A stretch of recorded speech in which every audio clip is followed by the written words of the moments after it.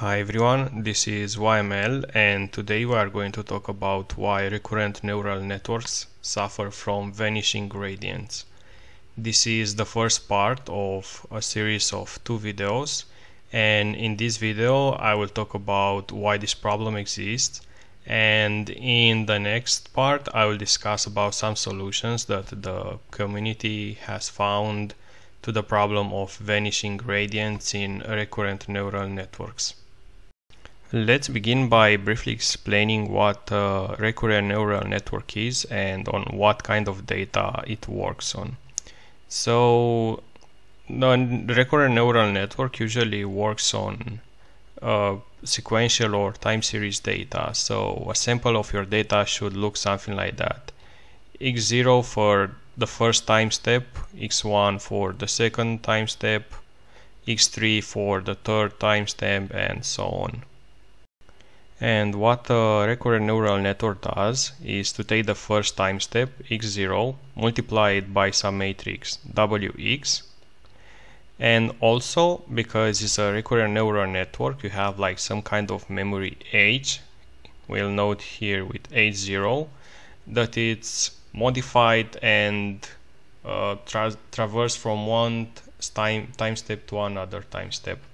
And we take this hidden state, we multiply it with wh, and we add the results of these two operations. We take the result and we multiply it by another matrix, wo, and we obtain the output for the first time step. Okay, now what you do next is you take the second time step, you multiply it by the same matrix wx, and here you give to the next step the result of this operation, which is h1. You multiply it again by wh, you add those two values together, and the result you multiply it again by the matrix wo to obtain the result for the second time step, O1. And let's do it one more time.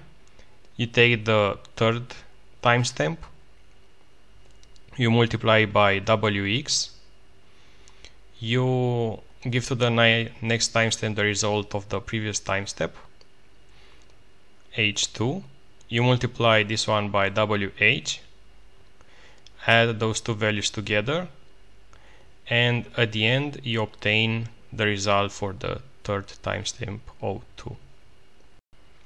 Now, depending on your problem, you can compute the loss function in various ways, but to simplify things, let's suppose that in this problem we have to predict a value for each of the steps in our input data.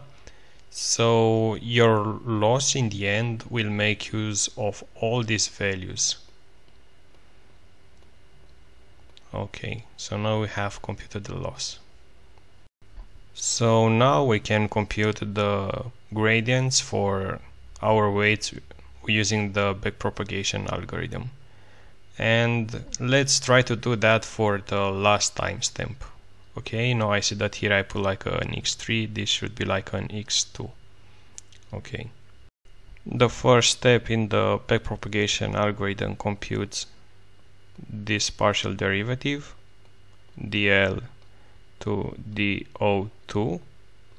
Then it computes the second partial derivative, which is do2 to this matrix.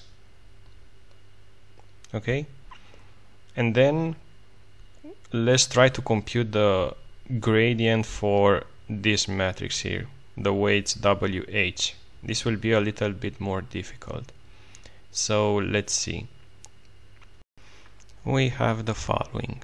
So we have dl to dwh equals to dl do2 multiplied by, we are applying the chain rule here, do2 of dh2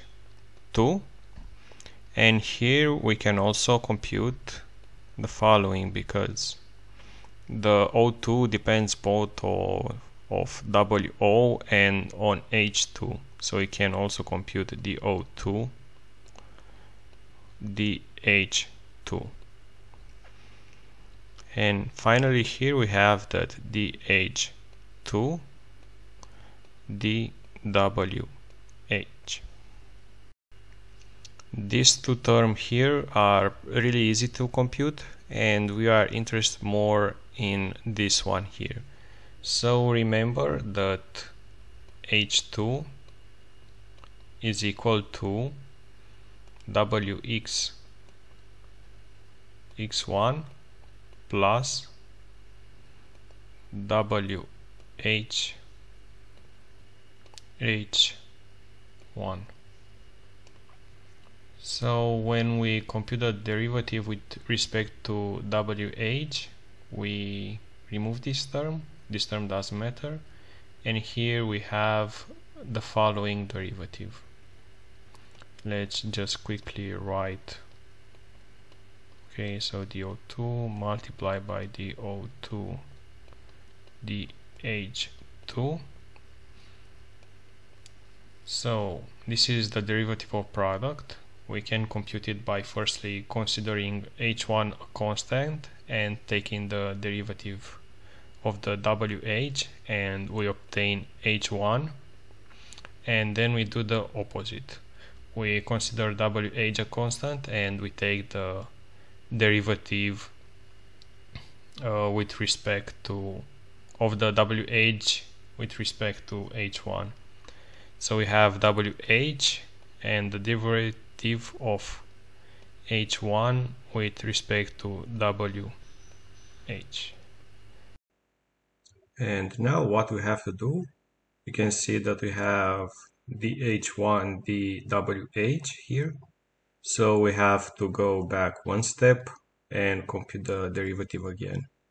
And remember that H1 equals to WX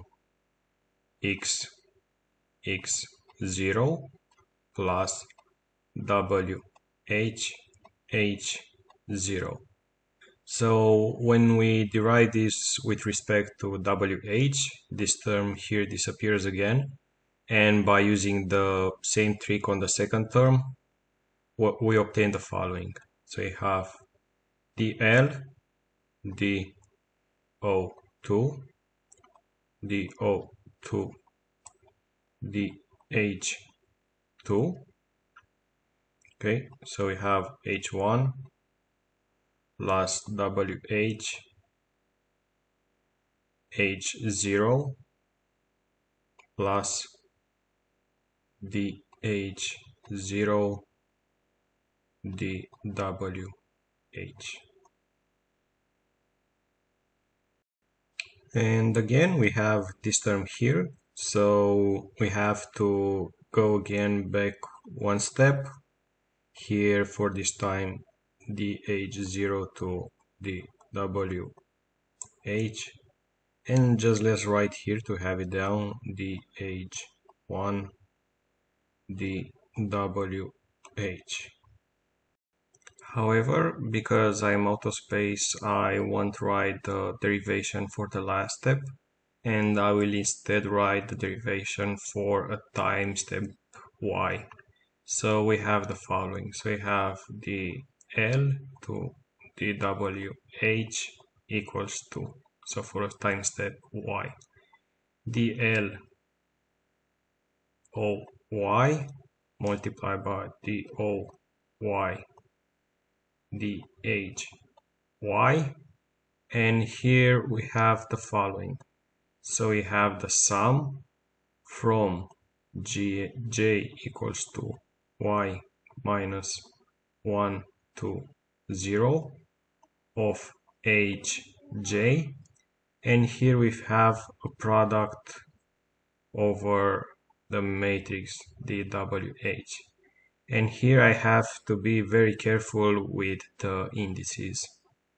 So we have the following. So from k equals to y minus j minus 1 to 0.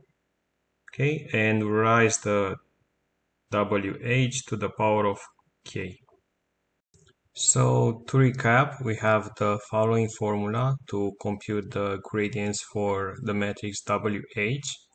And what is the problem here? The problem comes from this term here, the product over the matrix wh. And what happens here? So for the first case, let's consider that our matrix has values between 0 and 1. And let's suppose that we are trying to compute the gradients for a later step in the sequence, let's say for y equals to 100.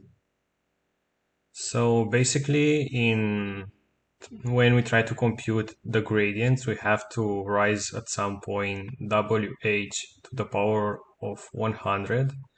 And what happens to the terms in wh when we rise to this power and their values are between 0 and 1, then all the values in the wh will tend to 0. So this means that for a later step in our sequence, when we run the backpropagation algorithm, we get like no training signal, which is known as the vanishing gradient problem.